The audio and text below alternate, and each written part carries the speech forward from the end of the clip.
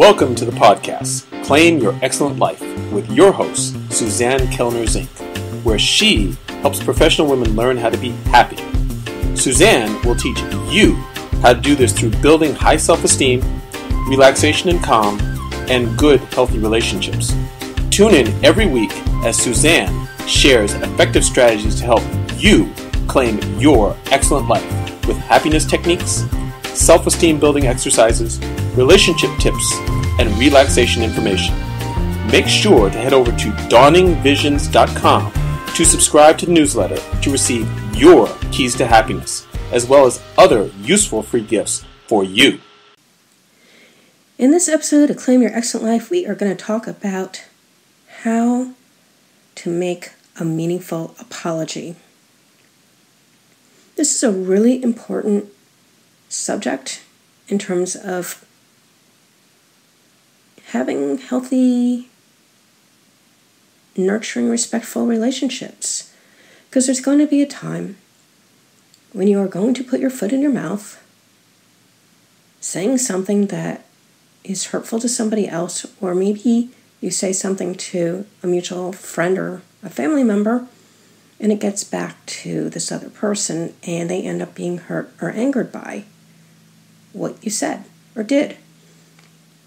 None of us is perfect, so we're all going to have to make apologies. In fact, I tell my clients, even before they sign up to work with me, that most likely there will be times when I put my foot in my mouth and I might anger them. And it's up to them to let me know that that happened so that we can do the healing work involved and I can take responsibility and we can move on. It's part of the human condition. So, here are the 4 steps that I believe will help you to make a really great apology. And remember that with your children, even though the younger ones will tend to forgive and forget and move on really quickly because they're just always in the now, your teenage kids might hold grudges and be really angry. So model the behavior that you want them to do. They're not going to do what you say. They're going to do what you do. So here, again, are the 4 steps. First, truly from your heart, tell them that you're sorry and that you apologize for the thing that they brought up that really hurt or angered them. Second, ask them what you need to do differently.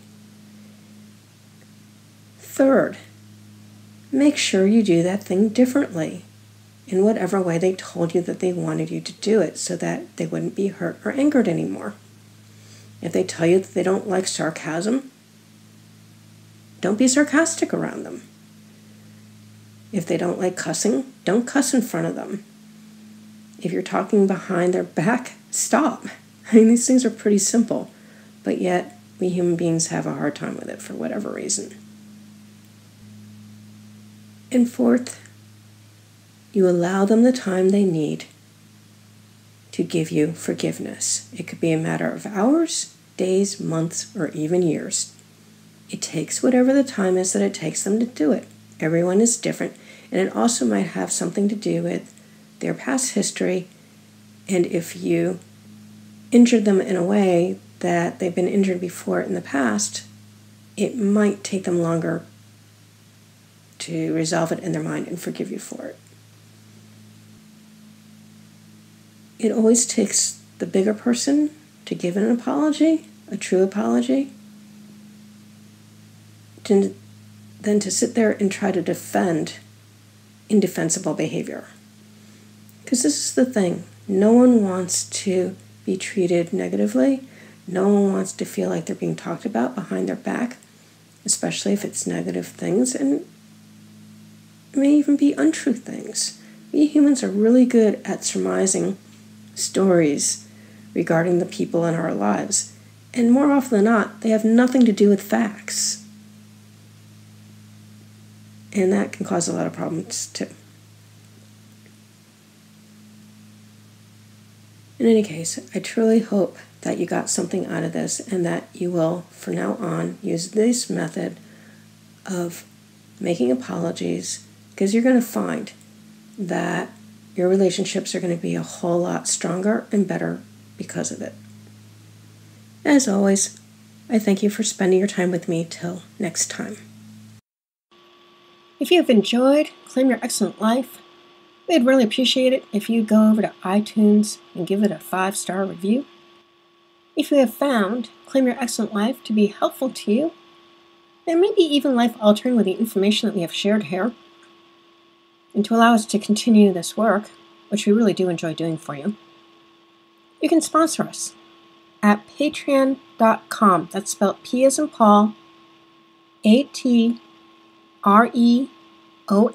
as in Nancy.com.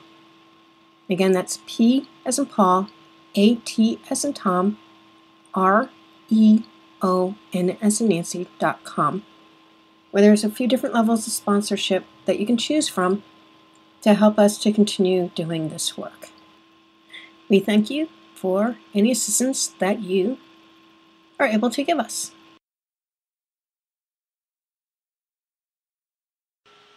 Thank you for listening to the podcast, Claim Your Excellent Life, with your host, Suzanne Kellner-Zinck, where she helps professional women learn how to be happy. Suzanne teaches you how to do this through building high self-esteem, relaxation and calm, and good, healthy relationships. Tune in every week as Suzanne shares effective strategies to help you claim your excellent life with happiness techniques, self-esteem building exercises, relationship tips, and relaxation information. Make sure to head over to dawningvisions.com to subscribe to the newsletter to receive your keys to happiness, as well as other useful free gifts for you.